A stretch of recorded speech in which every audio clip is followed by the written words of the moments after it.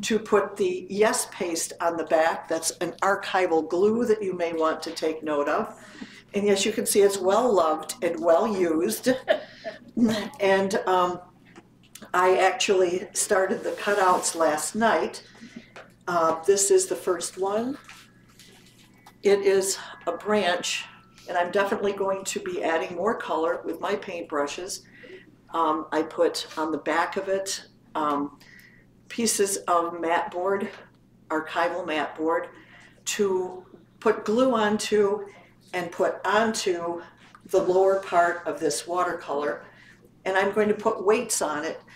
And I'm going to try to quickly cut out and show you how to back other shapes like rocks and man-made stepping stones that will go across the ice. This is Matheson Falls. Have you ever been to Matheson Falls? Is it in Michigan? No, it is near Starved Rock State Park. Matheson is in Oglesby, Illinois, and Starved Rock is in Utica, just down the road. And this, I'll pass around one of my cards that I had painted of it as a straight watercolor a few years ago, actually starting with a pencil drawing onto the watercolor paper with freezing hands. You know, I love winter. I'm from Michigan, and that does have something to do with it. I have fond memories of being bundled up by my parents, going up outside in too many layers of clothes, and really enjoying cocoa and a nice hot fire afterwards. What I am going to do now is spread Yes paste on the mat board extensions here, and with this book, this well-loved Shakespeare book. Of course, I want to impress you with my vast knowledge of Shakespeare. I'm going to use it to press down the weight, and then I'm going to make small images and back them so that, again, you're not watching water boil. Now, I'll tell you how, as I'm putting paste on the back of these pieces of mat board, I'll tell you how I came into working in this manner. You've heard the phrase, haven't you, necessity is the mother of invention? I needed 3 watercolors in a short period of time for a show in Kenosha that I was invited to be in at the Anderson Arts Center, and it was on flowers. So I looked through my flat file, found a watercolor that I had abandoned a few years before because it had a diagonal in it that was too strong, and I didn't know how to get around it at the time, so it was lying there. And I cut it up into a number of shapes, put lifts of foam core and mat board in back of some of the shapes, and darned if it didn't sell for nearly $2,000. So hopefully after this demo, you will go home, look through your files, find something that didn't quite work, and start cutting it up and enjoy the results. I will probably end up putting more extensions in parts of this piece afterwards when I take it back to my studio. I also needed a winter scene for the show that I have coming up that the curator of the YMCA in Northbrook, the North Shore YMCA, has asked me to have in April. And I didn't because it really needs something to, to interrupt the shape and brings even more life to it. So I'm going to press it down first, and then I'm going to let Shakespeare do the rest. But first, before that, just so that you know that I have aesthetics firmly in mind, I'm going to mix some Venetian red and ultramarine blue, and I'm going to make a reddish brown. Sounds like somebody's being contacted by a fan. Okay, so this is going to make it pop forward.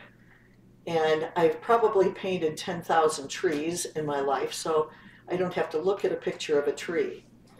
I've looked at this scene so many times I can practically paint it blindfolded. You know, it's common for artists to go back to a particular scene that really gets their juices pumping and paint it again and again and again and again, and that is what I'm doing. Monet did that with Rouen Cathedral and haystacks. Cézanne did that with Mont Sainte-Victoire. You know, and a number of contemporary artists also still go back and paint the same person. You might remember who Ivan Albright was, right? When the last part of his life, he did a number of self-portraits, and they were actually, do you want to say, they were actually documenting his illness. And it was probably something that he planned to do for a number of years if he ever became ill. But it was very interesting to see them at the Art Institute. Strangely enough, he's one of my favorite artists. My mother always thought his work was absolutely dreadful because of the amount of grisly detail he would have in his portraits, but I really found them fascinating. And Madeleine Albright, who was the Secretary of State, was also someone who I was a fan of, and I actually did her portrait for a show called Dreaming Bigger in Strange Times at Woman Made Gallery. And I found out in reading her biography that she was his daughter-in-law. She was married to his stepson at one time. I had no idea that there was a relationship there. But anyway, that's one of those facts that has very little to do with watercolor, except for the fact that I talked about how artists like to sometimes paint the same thing over and over and over again, and Albright liked to do his own portrait, his own self-portrait. Oh, many, many artists do. Okay, so this is what it looks like now. Doesn't that do a good job of breaking up the monotony here? Great. So the next item of interest here is a rock. And I found this rock in what I had cut out earlier as a shape to begin the branch with. So let's go with that. It is going to go in this corner, and it's going to have a lift of a foam core because that will bring it up just that much further, 1/4 inch foam core. And I'm going to use this old one from my bin. No one will know, and I will paint the edges in acrylic because people can see the edges of foam core, and it's a very kind of humble but necessary art material. All right.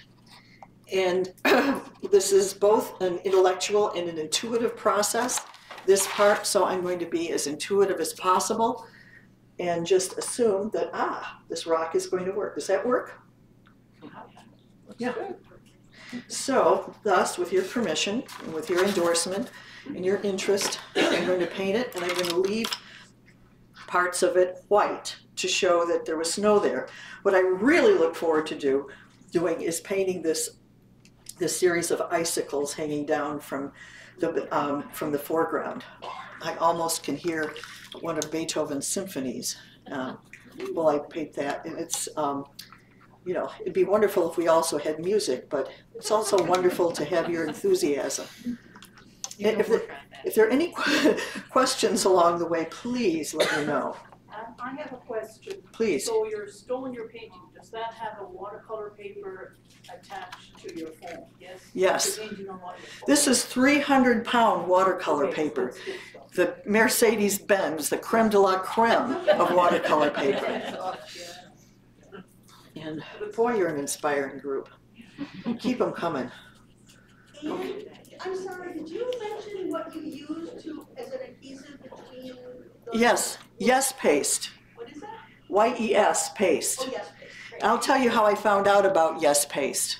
I used to go to Ico's Art Materials when she was on Wabash Avenue and later on Oriental Papers from the craftsmen that would make them. And in right after grad school at Bowling Green State University, where I graduated with an MFA in 1980, I did mostly collage work for about 5 years and I did mostly watercolor in college itself.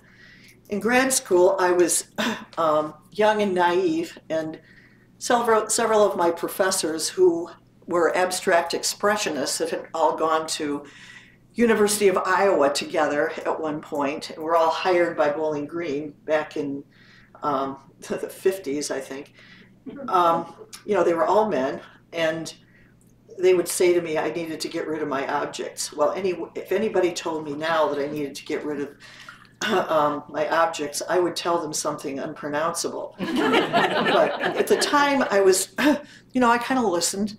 And yeah, my graduate thesis show was called Transparencies. And what I had done was I had taken watercolors from life drawing classes, for instance, and put sheets of Oriental paper and acrylic matte medium and gloss medium and modeling paste over them, and they were quite interesting. You could see the realism through the layers of paper, etc., translucent.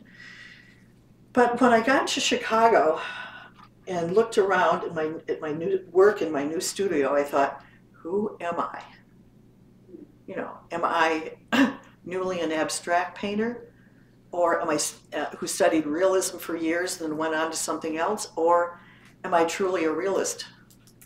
And the answer is, since then, has been, I'm a little of both and I'm a lot of both. There are many things as an artist that we want to say in our lifetime. And sometimes I can say it best with clay, which is a medium that I used, learned rather, in order to do a city mural, design and organize a city mural for the city of Wichita Falls, Texas. I did a lot of ceramic plaques. It's now a permanent part of me. And the three-dimensional watercolors were kind of a precursor to clay in many ways. Okay, I am cutting a shape that is approximately the same shape as the rock with snow on it, which I am going to perfect later. This is the rock with snow. It's going to go right here. And someplace it's going to need a bird, but I haven't quite figured out what kind of bird or where. This card, if you want to pass it around, is of Matheson Falls in the fall, and it does have a bird in it. It has a hawk, and the story of that, and I'm looking for my blade because I just lost it. It's in the board. On the board. It's in your Inside board. the board. Right there. In the phone. Right. In the phone that you It's in your cut. hand. In your phone. Oh, Lord. You're good. You're good. The way the hawk got there, 5 years ago, February 4th, I was working on the watercolor thinking it needs one more thing before I truly sign my name, but I can't quite figure it out. I got a phone call from a friend telling me of the very tragic death of another friend of mine, of ours. Stunned, after our long conversation, I went back to the watercolor and I painted in the falcon. And every time I look at that watercolor, I think of Kathy. And I even showed it on an easel at her memorial. And I do sing too. So it was on the easel next to me when I sang In Heavenly Love Abiding. I'm telling you too much about my life. But that's who I am. I'm not just a painter, I'm a human being. And I think it's important for artists to be human beings. So oftentimes we get absorbed in our art and we think that that's all that we are, and it's all that we live for. I will live for art, but I won't die for it. I'm not Van Gogh. I get plenty of rest. I eat the right foods. I see friends on a semi-regular basis, and I'm good to my husband and his children.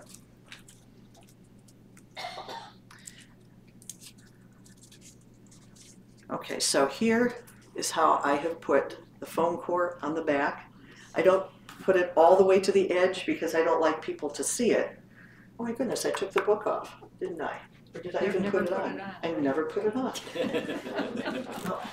Well, I'm gonna just make sure, just for assurance. I'm gonna put Shakespeare on there. And, what was I gonna do? Okay.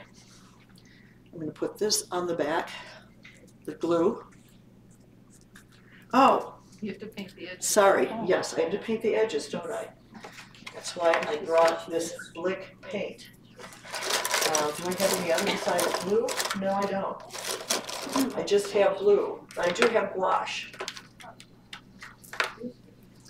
And I think there might be some gouache on here already. I'll just use that.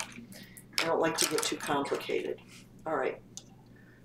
Gouache plus Venetian red and the blue. Okay. Let's see what we've got. Here. Okay. Acrylic, here we come. Do the best I can. Necessity is the mother of invention, right? Right. It's going to be 2 blue. So I'm going to add some of this red.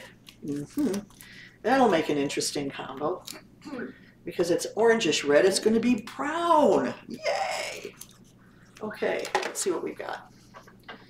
Blue. I'm going to have to wash off the palette because I've ruined palettes by adding acrylic because it doesn't come off. All right. Now we've got just the shade. It's going to look good when you see it from the side. You won't see the humble material called foam core. All right, so there we go. Doesn't need to be neat because all you're seeing is the edge. Sometimes we're too careful and conscientious when we don't need to be. The important thing is to know the difference. Yes. Whenever I frame anything, I'm very conscious of every speck of dirt that needs to get out of the frame, and I'm conscious of edges and craftsmanship. I don't care what some of the contemporaries say, and I'm a contemporarist also. Craftsmanship is important. Any questions so far? So that's acrylic wash, not watercolor. Well, this is acrylic. I'd started by mixing gouache with the combination of ultramarine and Venetian red, and it still was translucent. Okay, so with that in mind, I'm going to paste this down. I'm going to use my fingers. Yeah, this works better sometimes. All right. Doesn't matter if you mix in some paint with the paste. Anybody know any good jokes? All right. How do you frame your work then with it being 3D? I use spacers at the edge, and for this painting over here, which is the center one called Crystal Winter, painted on location in sub-zero weather. I was wearing an old fur coat that had probably at one time been several $1,000s, but fur coats like, like machinery, do not go up in, except for certain cars like Mercedes, do not go up in value. So I was sitting on a fur coat on several blankets and drinking hot chocolate from a thermos.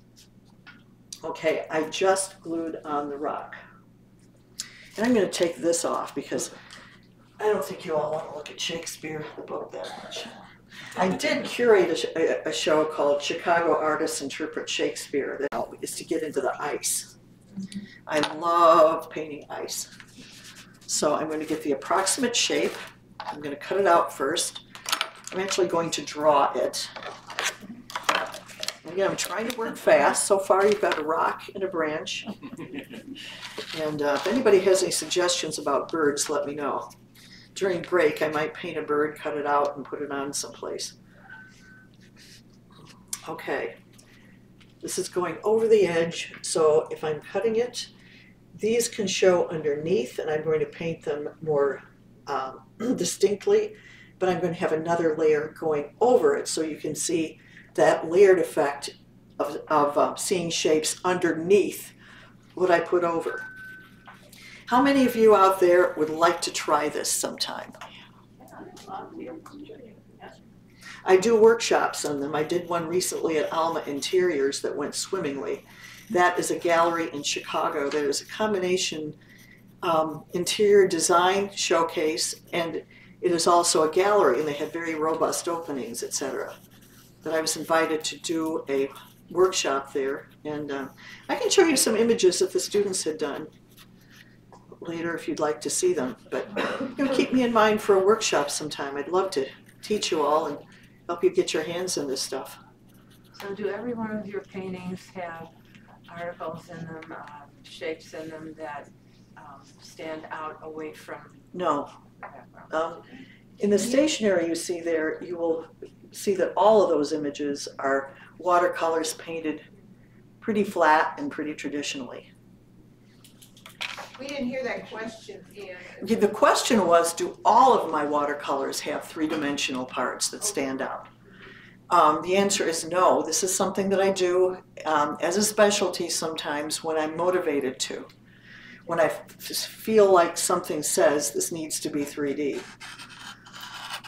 And I know that there are other artists that do work this way and have probably taught themselves the way I have, but I don't know too many. And Do you usually choose like 3 to 5 collaged added pieces? Like, do you have a specific number, or do you just put them on until you please? I put them on until I'm pleased. That's an excellent question. And I'm going to try to cut this out fast. Again, it's a little like watching water boil. Okay. The key has got to be to have a very sharp, fresh blade. Yes, and this is sharp and fresh. I did bring an extra. I also brought scissors. And I may cut the under part of this with scissors. You also want to make sure that you cut all the way through so that when you pull it away, you don't have parts that tear. You also bring Band-Aids for when you cut yourself. That's an excellent idea. A little blood. Should have, oh dear. Remember when Julia Childs cut herself in one of her cooking demos? Oh dear. Adds to the flavor. Shows I put passion into my cooking.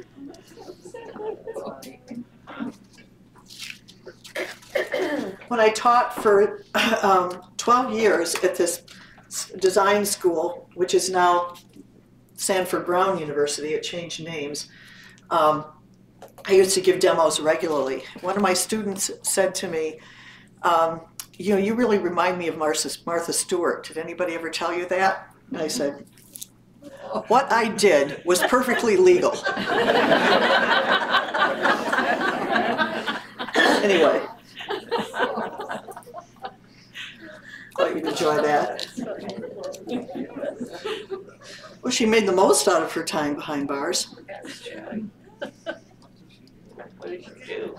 Well, she benefited from a stock tip that her stockbroker gave her. He told her to sell this one stock that was a medicine, or there was a pill or a medicine for a particular type of cancer. And he said it's going to go down, so you may want it to sell.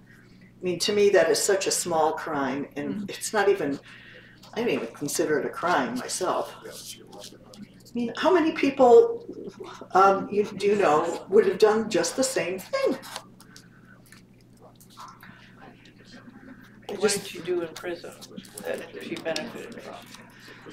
I think she taught cooking classes.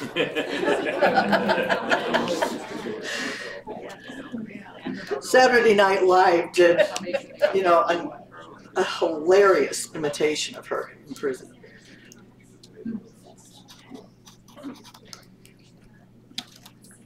Okay, this is what I've done so far. I know you can see it on there, or can you?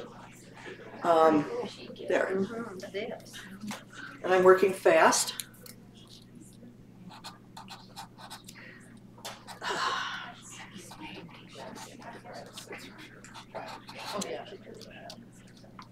So far I've done a branch and a rock and now a group of icicles.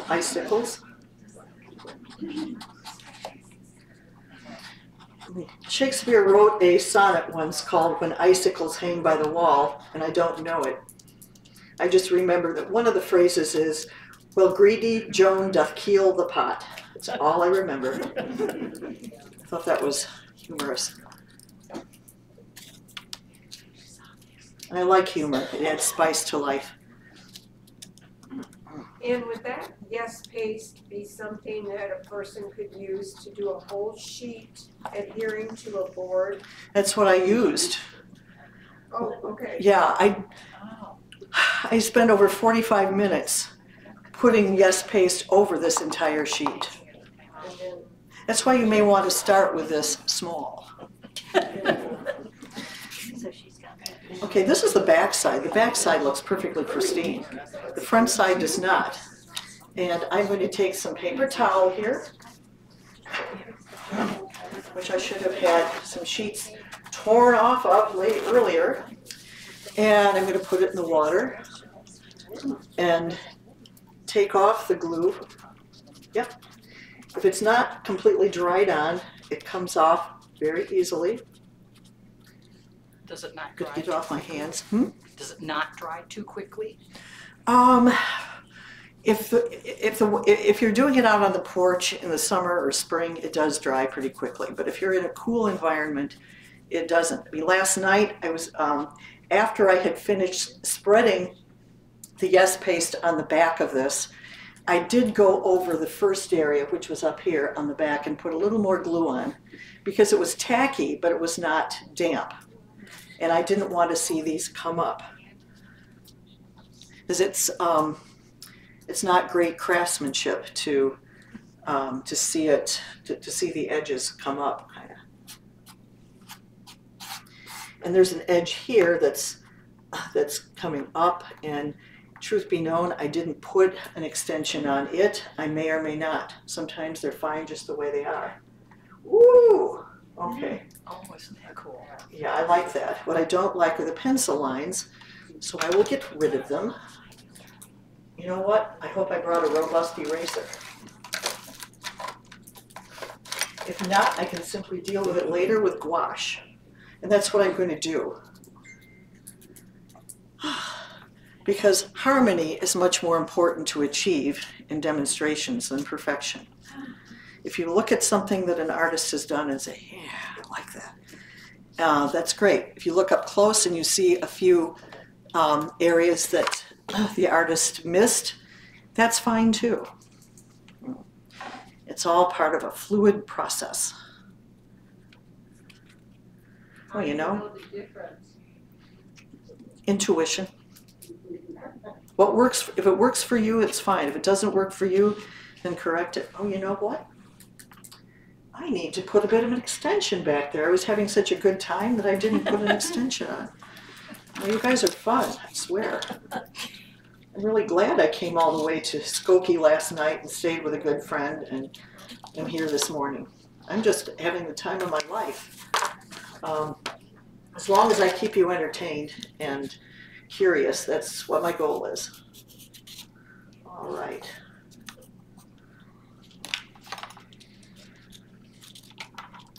I'll even do some happy little trees. Ooh. seems like quite a few artists are leaving pencil lines in their finished work these days. Mm-hmm. Is that not something you would do? It just depends. Sometimes I think it's nice. It shows the spontaneity. If something is, tighter in construction, like superrealism, which this is not. I mean, this is more of an impression than superrealism. Then I think it's fine. I may paint over the lines using gouache and a little bit of mixed gray. I'm not a purist in the sense that I think that gouache is cheating. I learned watercolor from a purist named James Green. He was my main professor at Principia College. And we learned an awful lot from Mr. Green. The thing about him though, if you were a male student, you got lots of attention.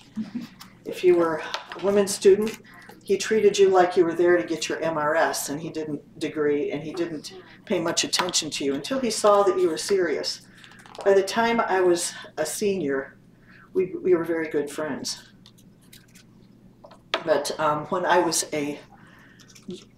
beginning of my senior year, I went on a trip with him and 23 other students called Art Abroad.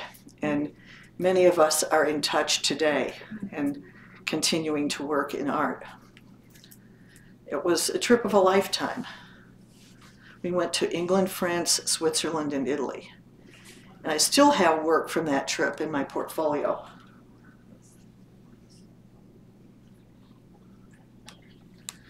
Okay, this isn't totally neat, but this is what I put on.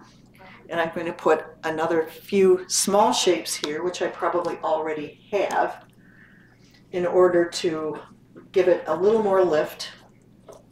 Yeah. Yeah, baby. Okay.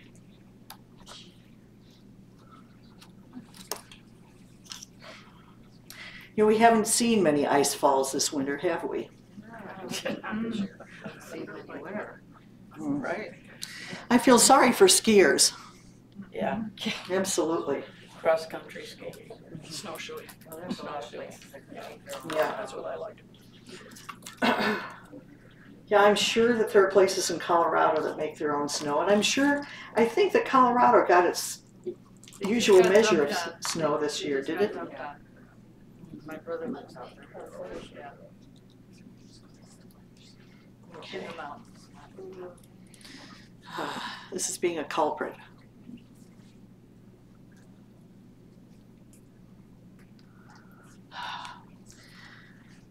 My husband wanted me to use his big thick knife, and I told him no. This is for delicate work. Some of it.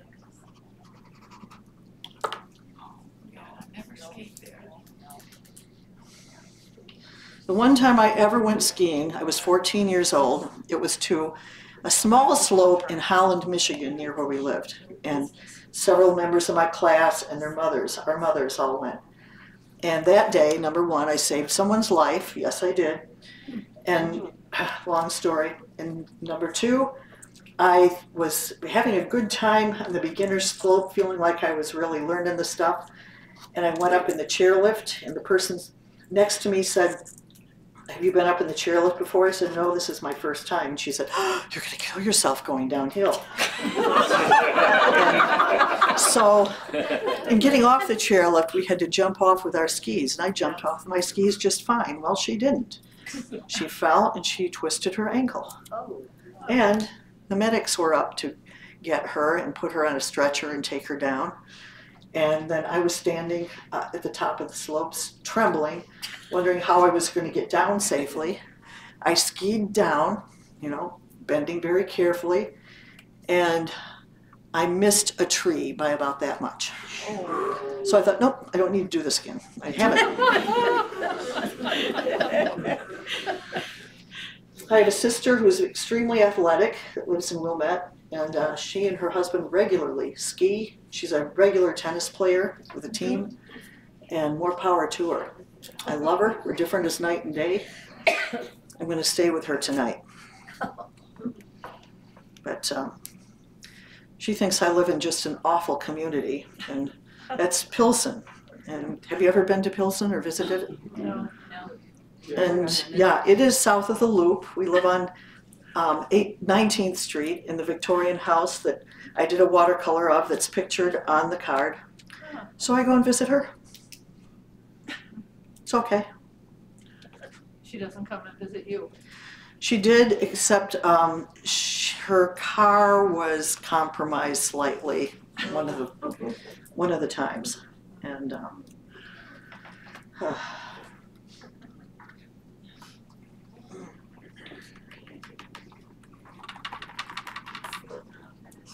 she's a fabulous person. I don't want to miss out on her company. So I go visit her. Okay. Her husband's fabulous too. Anyway, you can now see the shadows that are cast by this snow, by the icicles. When this is done as it's going to be today, because I undoubtedly will have more work to do, I'm going to go back and paint over the areas that I've added and maybe even some more areas. I'm also planning to, but not today, adding another branch over this branch so that it will really give the feeling of layered distance, so that you get the feeling that there's a foreground of one branch, a middle ground of another, and then these two trees in the distance. Because I like the three-dimensional layered approach. Okay, I can begin down here and make one of the steps, and I'm going to have it go over the edge so that it doesn't look like it's too much balanced with this stone over here. So I'm going to make a walkway of steps, and I'm going to make the first two three-dimensionally, and then I'm going to paint the others or have it in low relief with just the watercolor paper. I think it's interesting to have a little bit of human intervention that way, as if the bridge isn't enough. And that's an interpretation of the bridge. It actually has another bridge behind it, which you can see from this photo here. And in the watercolor I sent around for the fall, there's even more of a bridge above it, but I've taken the license of not adding that bridge. If anybody would like to pass around these pictures, they may. I will not be using them as reference because I've looked at this many times. Okay, I am going to add another stone down here. And I may add a second and a third. That may be all I add today because I would really like to show you that yes, I can paint. But this is setting it up. And when it is done, I will send the image to Judy and then she can send it to all the rest of you. But I'm going to be working on it in the time that we have. It won't get done probably, but it will be an approximation of what you will see. And I'm excited. Again, you're just a great group. You always decide before you start painting that this one's gonna be 3D, or do you do the whole painting and then say, I think I need 3D? Well, it depends. If I'm asked to do something 3D, I will. This was originally going to be 3D many years ago. And then I didn't have time and I put it in my drawer. And I thought, and today, or yesterday, I was actually thinking of doing a scene from the Chicago Botanic Gardens, but none of them had quite the drama of this. And I like drama in paintings. I really, really do. So that's what I'm giving you, like it or not. Okay, I am going to do a quick painting of one of the walkways, one of the steps.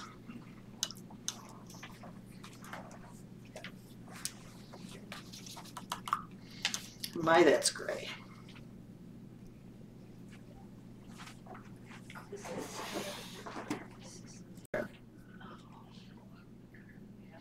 Red is a color that really makes compositions sing.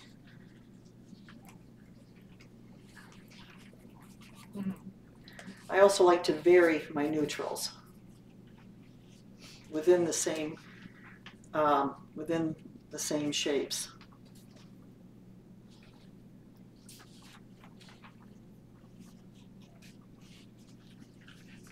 Yeah, I'll try to be quick.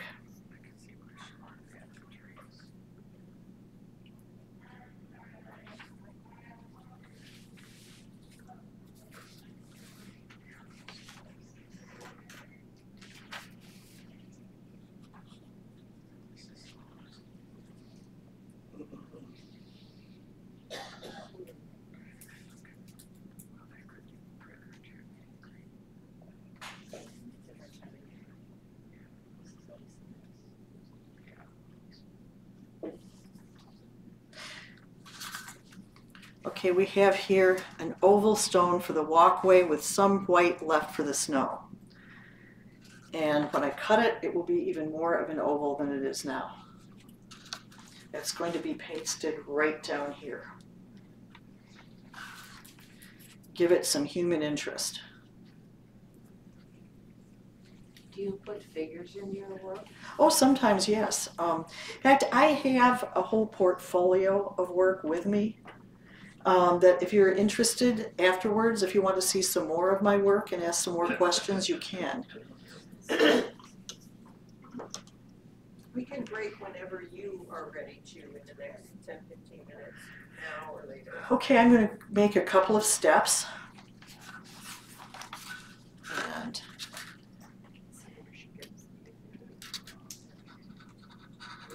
cut it.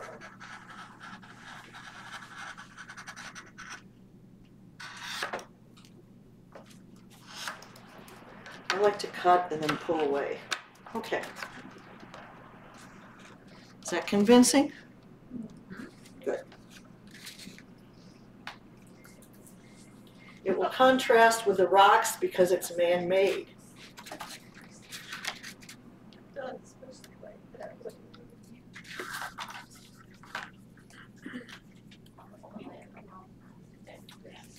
I might add some of the snow at the bottom by just cutting it in such a manner that it's not cut off looking.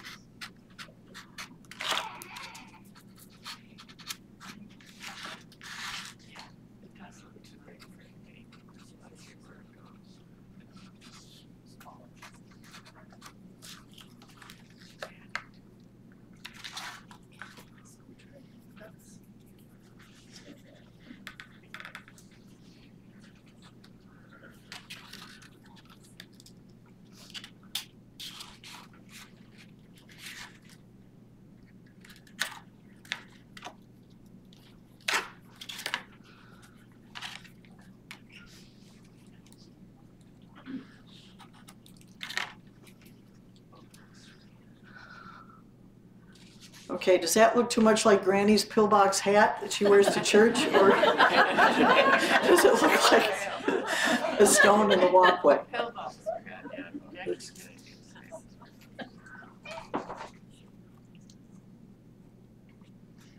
Does that work? I can't tell. I have no objectivity. Okay. I'll give it a lift. Then I think we'll be able to see. And I will get rid of that line at the top because it looks contrived. We don't like contrivance, do we? No, no. And you know what? I will add some shadow underneath. That looks like a frozen worm.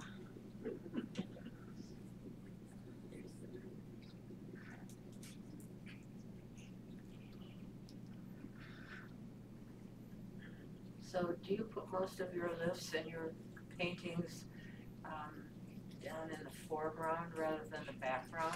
Yes, Please unless... repeat the question, Anne, because people in the back aren't hearing. She asked a very good question. Do I put most of the lifts in my paintings in the foreground instead of the background? In this example, yes, but if I have a bird somewhere, there would be a lift underneath the bird. Yeah, that's a very good question. If a work is abstract, you can have lifts virtually anywhere. Okay, I am going to paint the background dark in back of here so that it shows more, let's see, more robustly. I'm going to use a sponge, a watercolor sponge, to make it so that the blending is soft and not hard-edged.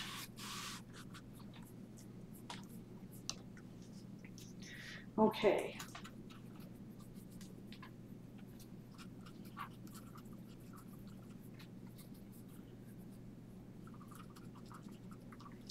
I want to make sure it's dark enough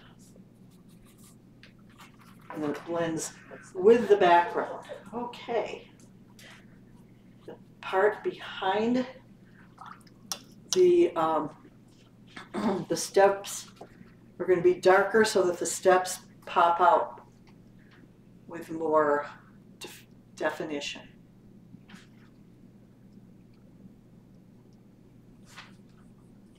Yeah.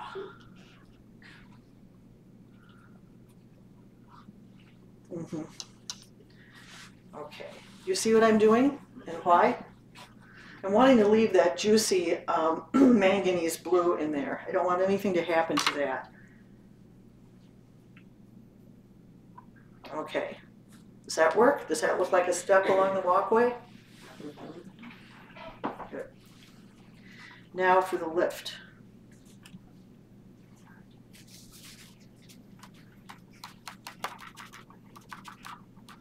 And there's always a danger when you don't cover the edges of spatters of paint getting onto the edge of the mat board. And the way I've circumvented that sometimes is to make a few specks looking like pieces of snow or pieces of rock that become part of the composition. Sometimes I wet it down very quickly, which I'll try to do now. If it doesn't erase it, I'll think of another solution later. There are all kinds of solutions. I mean, this is something that you really shouldn't worry about screwing up when you work on it. Okay, a lift will make that work. A lift. Have you ever tried Mr. Clean erasers to get rid of some of those spatters? Never heard of them. They're very gentle, and they don't scrub out the paper. I've learned something. Yeah, I will look into that. I remember the Mr. Clean song growing up. Yeah. Clean your stove real good. Yeah, that's right. Clean your stove. I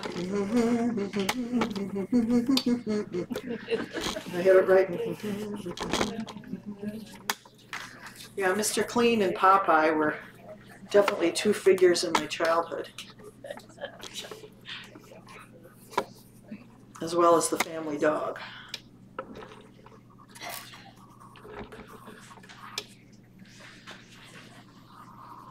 Okay. A quick cut here and there. How about a cardinal? Would a cardinal work? Oh, yeah. Yeah, they're winter birds. Mm-hmm. All right, you. There.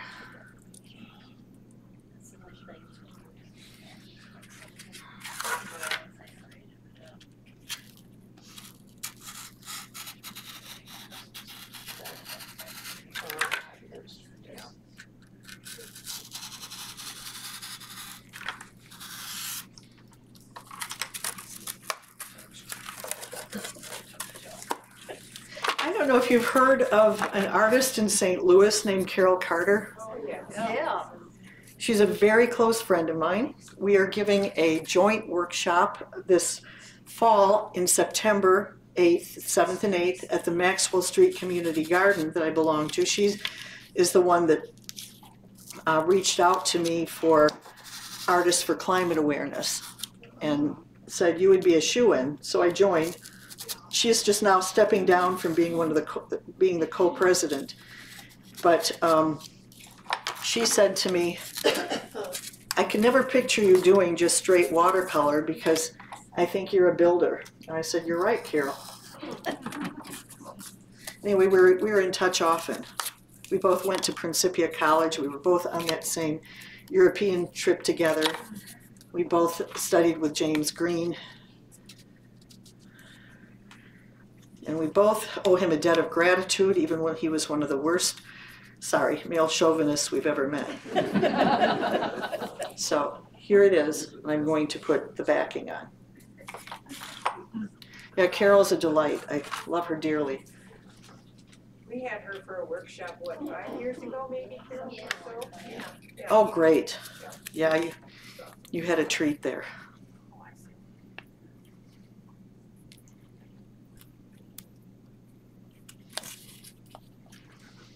Your yes glue is very yellow. Does it matter that it's? No, it is archival.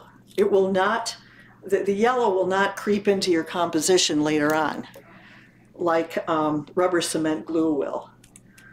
But it's still effective, because I have some at home that turned yellow and I didn't think it was any good anymore. No, it will be. As long as it's supple. If it's dry, you can't use it for anything.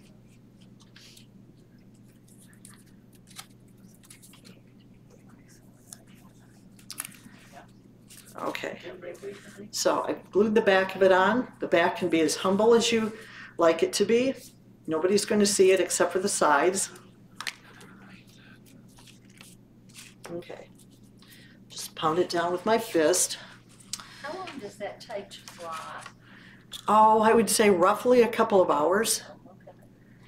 Yeah, I use it for a lot of things. Okay, now I'm going to paint around the edges. Hopefully, yeah, this acrylic mixture is still supple.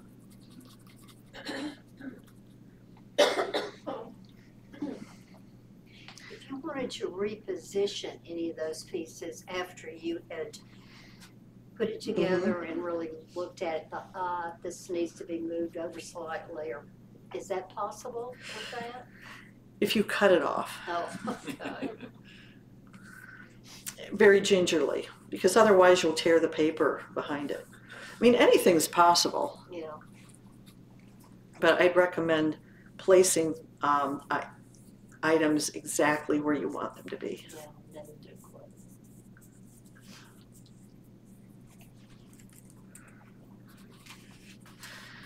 I did a series in, I'm trying to think of the year that was, 2008, called Lessons from a House. And it was about the trials and tribulations of having purchased my Victorian house in 1993. I really felt like a kid who had just inherited a country, you know, like a young queen. I had so much self-doubt, whereas I was much, brought me down and taught me a lot of important lessons. And this series was a series of mostly three-dimensional watercolors, one of them being my back garden. And the back garden of the house was very, very charming. And it had, you know, a number of interesting plantings. And the 3D watercolor I did, that one framed, was like 48 inches by 36 inches. I put into the Elmhurst Art Guild show for the first time when I decided to join at somebody else's urging in 2015. And darned if it didn't win Best of Show. I didn't expect anything. But my husband and I went out for dinner to an Italian place nearby with some friends, and as we were walking in the door, somebody said, "You won Best of Show." So I had to quickly give us an unprepared speech. But people do like them. And you'll find when you do them that you're going to get a lot of interest from people. And it's not everybody's cup of tea. It does take a certain amount of elbow grease.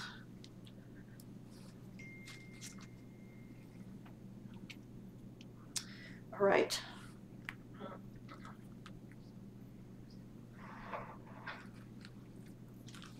There we go. Does that work? Yeah. Good. I'm glad you think so. But I will have a shorter lift. I will do one over here, and it will be on the watercolor paper. Do we want to take a break now? Yes. Okay, let's take a break. About this white shape that was cut out up here, and I've made it into a bush that is an evergreen. I grew up with parents that were horticulturists, so I would say that this could be a hollyberry tree. I have 2 holly bushes out in front of my house in Pilsen that you all have looked at on my cards if you picked them up. And in my rendering, I not only have one of my husband's sculptures of Desdemona, because he's a jealous husband and he loves doing images of Desdemona from the tragedy of Othello. And he started that during my curating of the Shakespeare shows. But I also have 2 holly bushes, one named Nancy, one named Ralph, after my parents. And Nancy produces holly berries because Ralph is next to her. And you can't a holly bush, you have to have a male and female holly bush in order for there to be berries. So this is another incarnation of Ralph and Nancy. So I'm painting green, very kind of calligraphically, so that it doesn't look definitely like one kind of tree or another. Again, this composition is about art. It's not about geology or botany, or when I paint in or paste in the 2 cardinals that I plan to do later on. It's not about ornithology. It's about art, and it's about composition, and it's about creating feeling. And I am missing a tree with red berries. Now, if I put red in the holly tree up here, that would make the eye travel to the upper left, and that's really not what we want to do. The eye could travel either here or here, because I think this left of center portion is the most interesting part of the composition in terms of where the eye can go. I will paint a bush with red berries where the leaves have been mostly abandoned right here. And I'm not sure what kind of tree that is. Maybe I'll look up trees and bushes of Starved Rock State Park, and I'll be able to talk more with more knowledge. But in the meantime, winterberry? Are they red? Yes, absolutely. Good. That was the right thing to do. And that was the right answer at the right time. I'm a real believer in synchronicity. I could go on and on, but right now I will stick to painting. I will make the outline of a tree, and it will have those red berries. I don't want to make it too large and distracting, but it will definitely have what I say it's going to have, and it will have several different roots from the bottom. It won't be just a scrawny little bush out in the middle of nowhere. It'll have some presence. And I think you're seeing it as I'm painting it. Am I right? Yep. Good.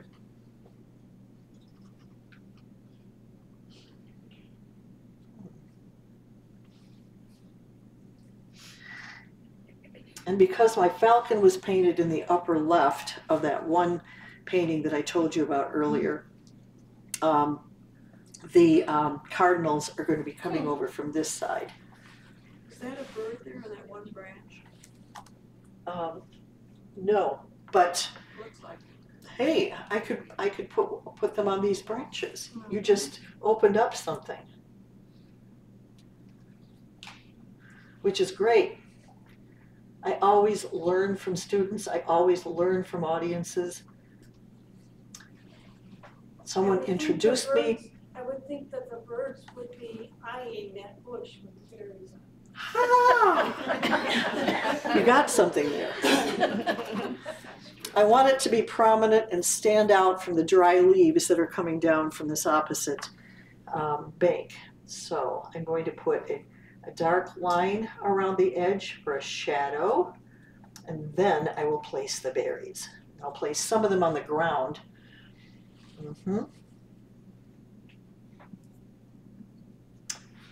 Okay.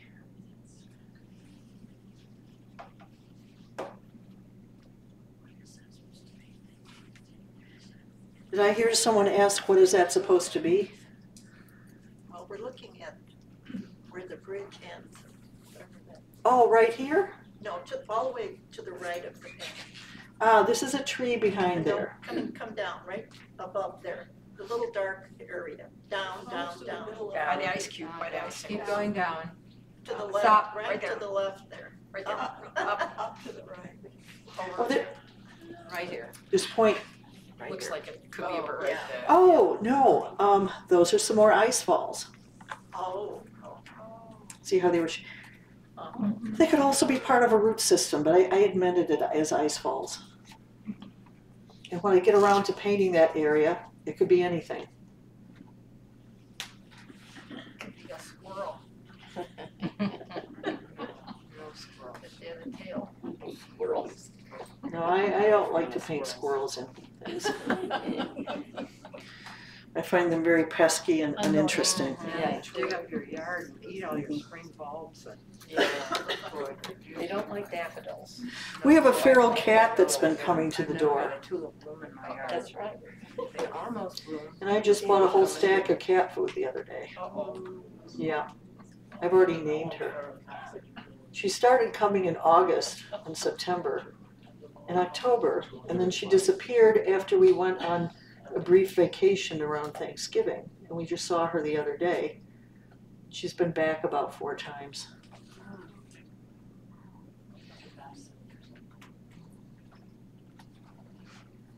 Okay. Wanting to make this as natural looking as possible. I'll add some more stems to them to connect them so that they're not out in space.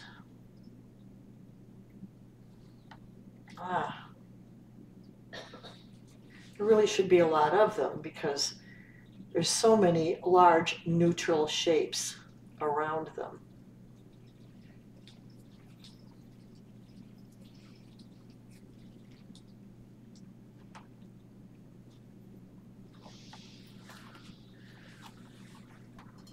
Okay.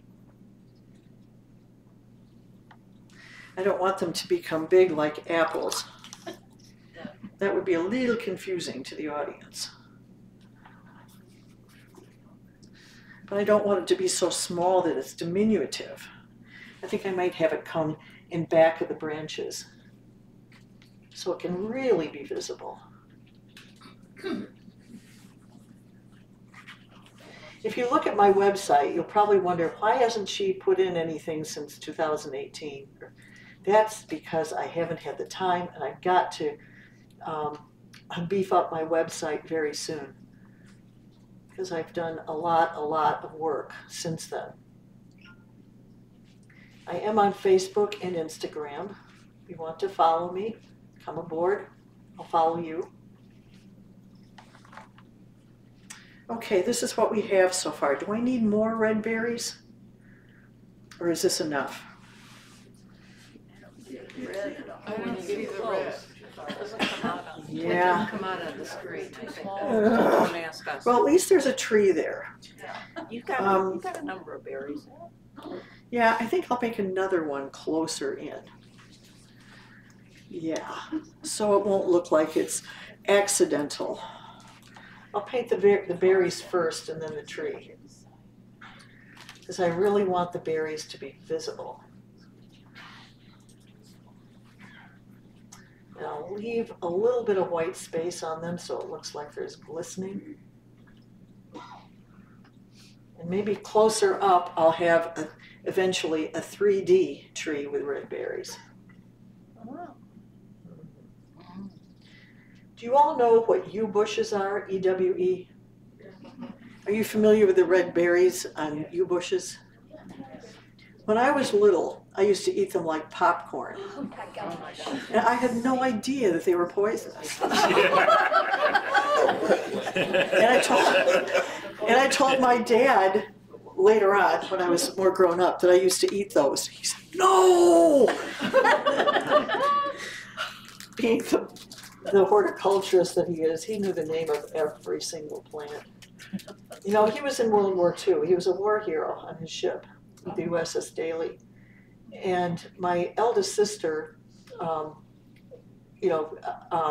urged him to write his war memoirs a few years before we didn't have him anymore around. You know, it was a very hard time for us, but we had his memoirs. And this year I decided to read them again and put something on Facebook.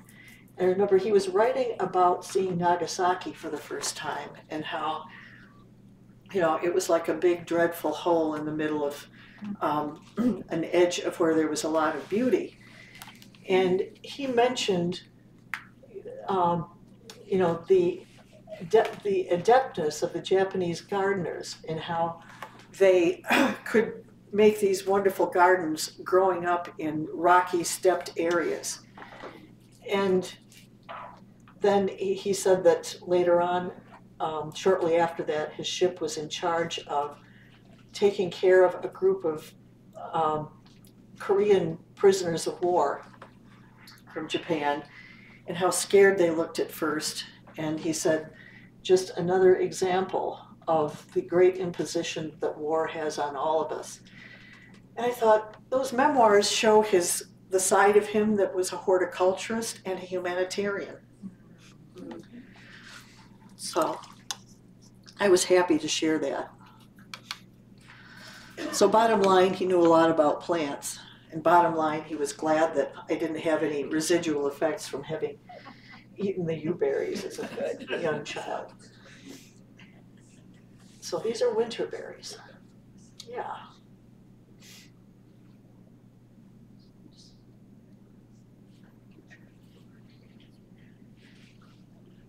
Every time I see this piece from now on, I'm going to think of you as a group and how much you helped inspire me to finish this in a way that is not only interesting but makes sense.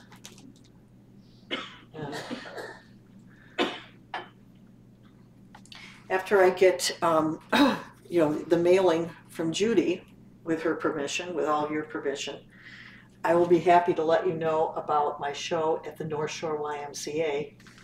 It's called Climates with Water, and I hope you'll all attend. Did you say when it is? It is in April. I'm not sure of the date of the opening. I'm going to make the invitation this week. I should have had it ready for today, but I've been preoccupied with my large commission back home.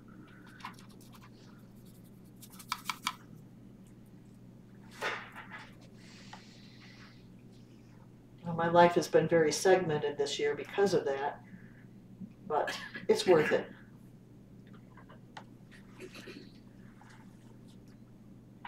I don't mean the show, I mean the commission. I'm grateful to have the show. It's mostly paintings from location in the Upper Peninsula of Michigan, one of our favorite parts of the United States to visit, and some of the southern states like North Carolina, South Carolina, and Florida, and Tennessee.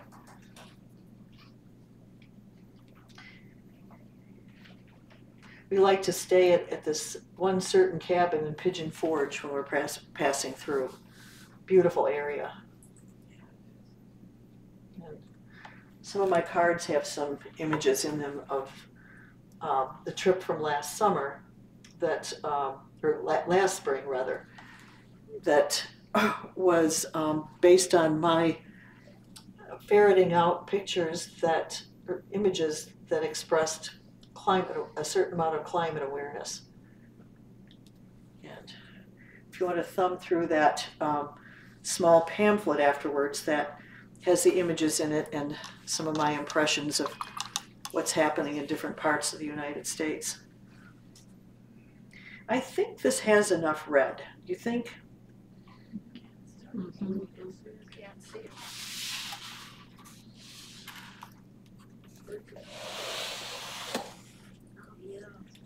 Mm-hmm. In the time we have left, I will also paint in some trees where I have already started the branches of up here. And I'm going to put one tree behind this trunk. And I'm going to put some white on the trunk right now to express the fact that there's snow on those trees. Yeah. Thank you. Dry brush. Good.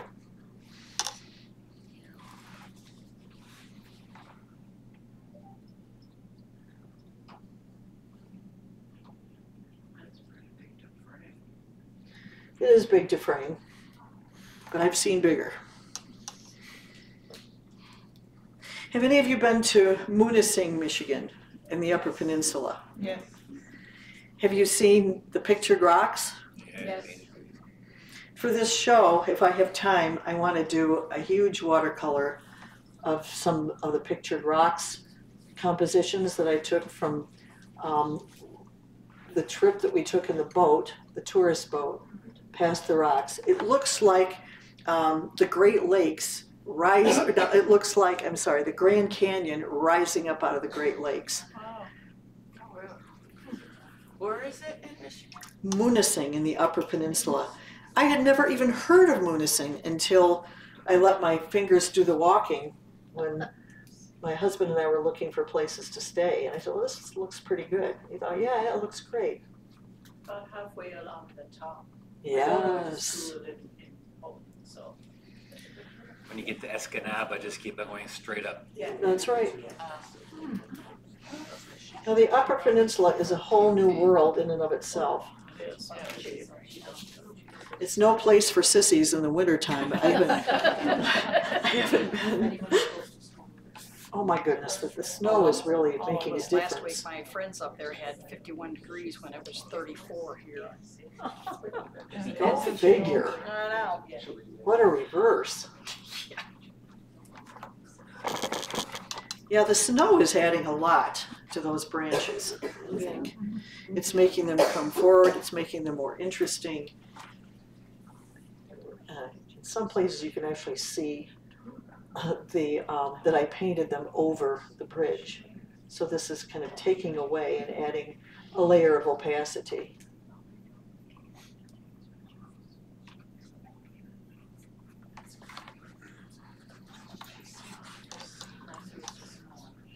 Okay. I think it's going to make a difference here too, adding the snow on top. Not too much, just a little bit. And not slick and, you know, hard-edged. Yeah. Okay. It ties the other pieces of snow on the ice together. It does create a sense of cohesion. It is beginning to do that. I'll make these whiter.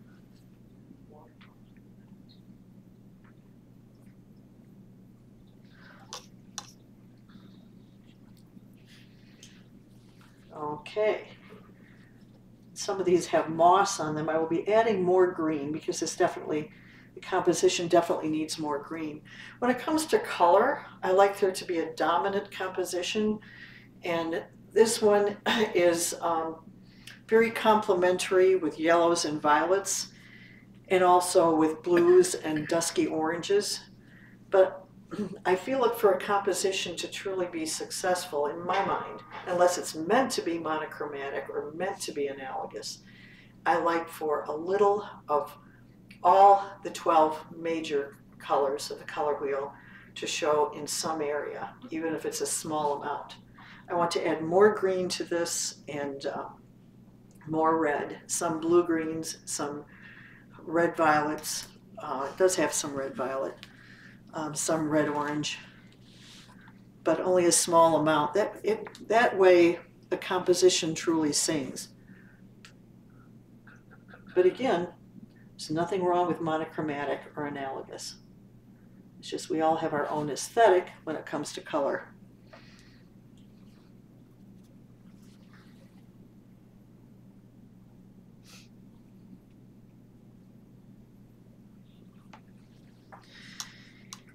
And I like in this dry brush approach that you can see some of the grain of the watercolor paper.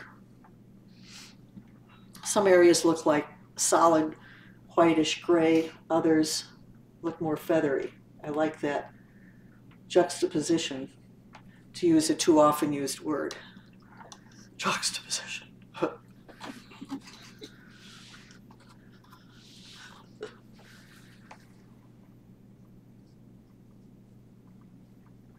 Okay. It's looking more wintry all the time.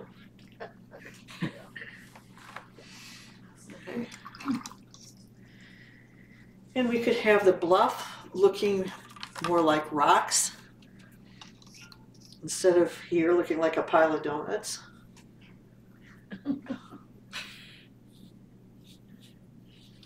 Okay, let's make it come to life. For 3 Thanksgivings in a row, my husband and I went to Starved Rock, and I would walk out onto the ledge at Matheson, sit there, and paint a rushing creek. that was, I would be sitting here and I would be painting over there. One of my packs of cards might have that image, I don't know. But this is termed a lake shelter, and it really does have the feeling of being indeed a shelter.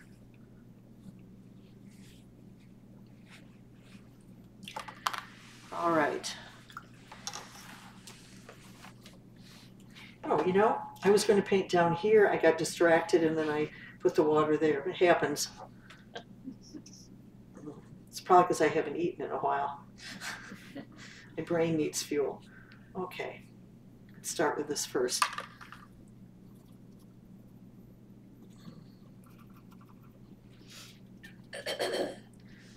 All right, I'm going to paint some lines so that you can see that it's a bluff formation, and again, not a pile of donuts. I didn't see the donuts till you mentioned it. But it is. Okay, yes. Light against dark, warm against cool. Works every time.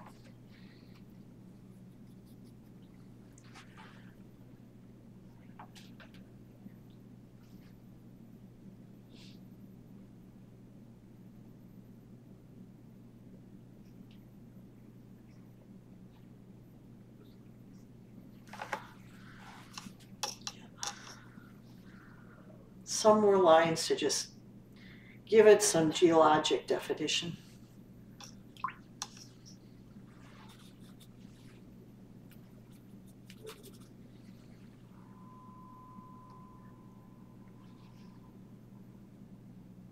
Adding some burnt sienna to the edges, making them more important, making them more prominent. Because after all, Starved Rock is about the incredible bluff formations. And I'm going to have it come through this moss. This is moss, and I'm going to add some green to it. And yes, you can see moss in the wintertime.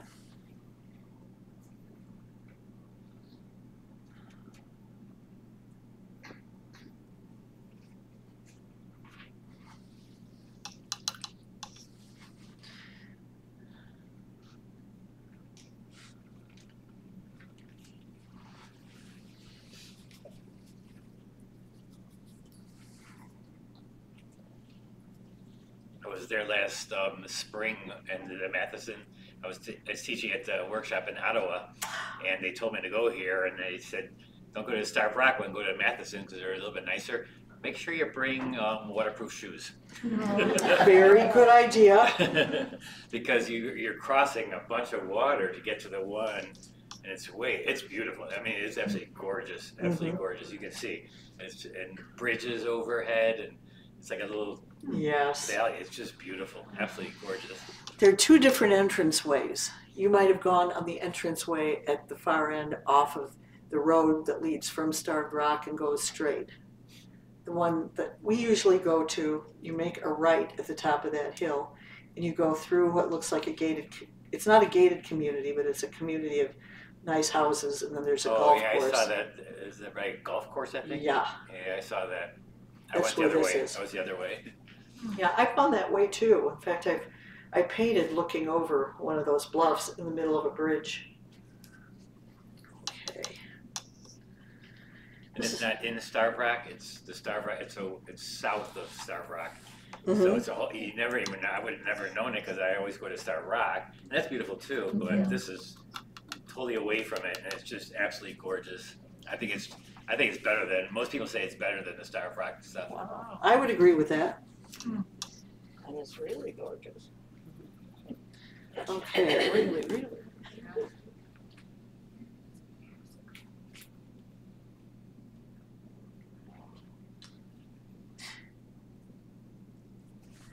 I think that there are also leaves in this area, and I'm going to travel up the yellow just a little bit more.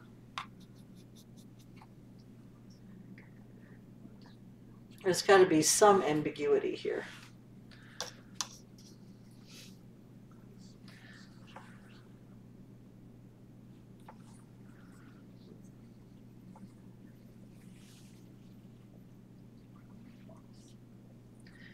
Okay, they could be leaves. Leaves and moss and snow. How's that for a combination? A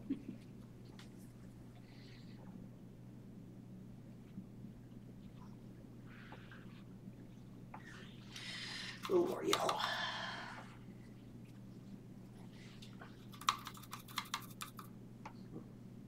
There's some colors you find that get dry more readily than others. You have to keep adding water. This is one. I think this is Aurelian yellow. Yeah. I'm traveling it around so that it goes behind the branch a little bit. Yeah, that makes a more interesting shape in the composition. So that's leaves and moss and snow. We have just about 5 more minutes. 5 more minutes? So Okay. tie up every loose end you got. Tie up every loose end I've got.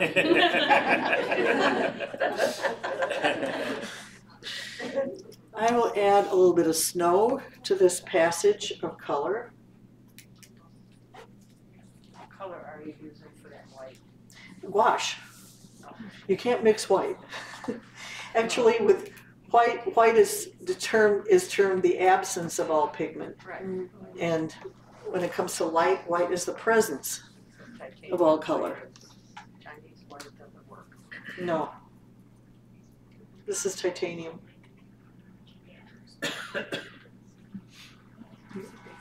So this is some white mixed with a little mossy green, mixed with a little bit of Venetian red for fallen leaves.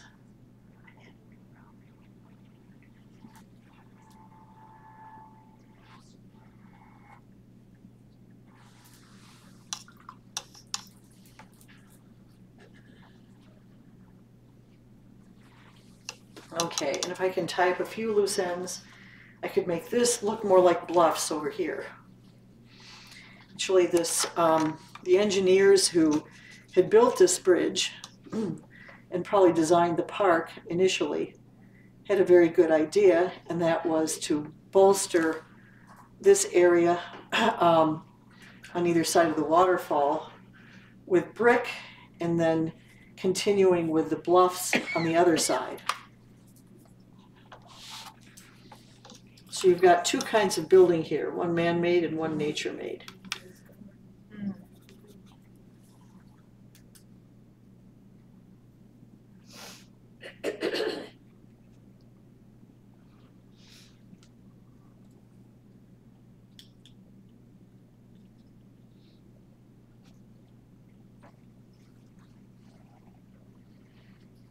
I'm going to add more violet. I love cobalt violet. It's one of those expensive colors.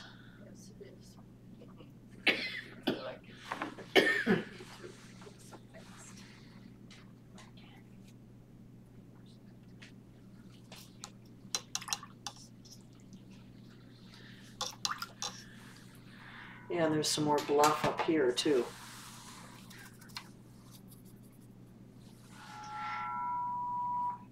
Right now I'm mostly paying attention to structure.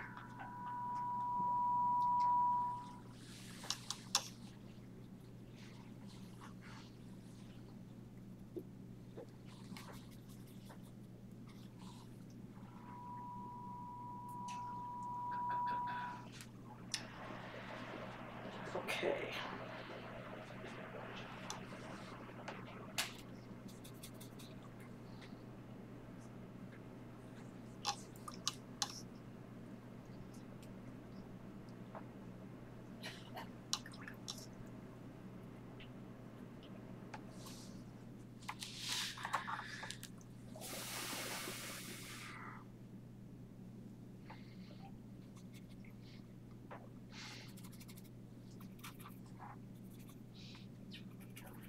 I see another tree with berries on the horizon.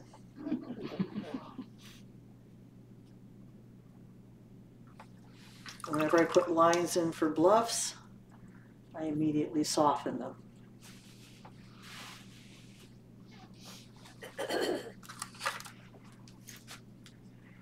Looking for my paper towel. Right here, right here. By Shakespeare. Oh, he's indefatigable every time. Just love to show off those big words.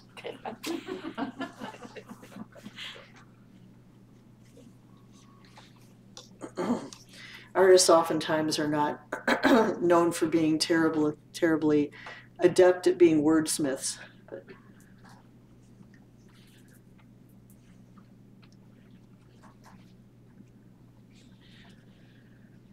I try to counteract that stereotype.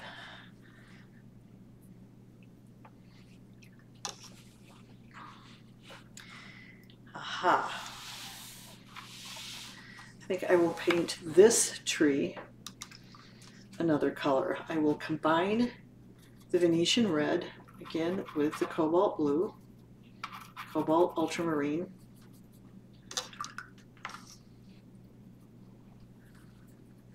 and it will pop out behind these branches.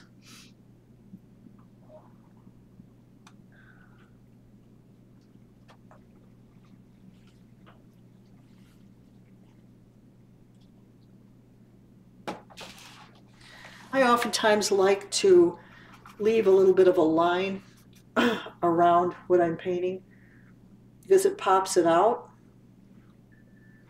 the shapes. I remember one friend of mine said, well, sometimes you can't really tell where the light is coming from when you do that. You should be conscious of where the light is coming from. So because it was another artist who told me that, I try to pay attention, but not always. Thank you so much for coming all this way in, and here's the card you passed around. My pleasure. Thank her for a beautiful job.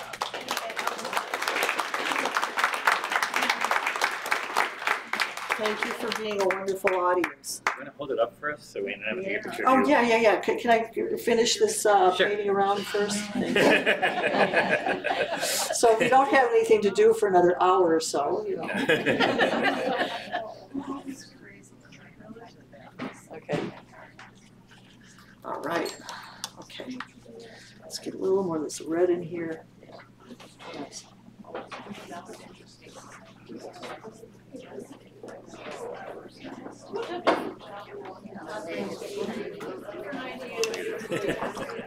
Almost done.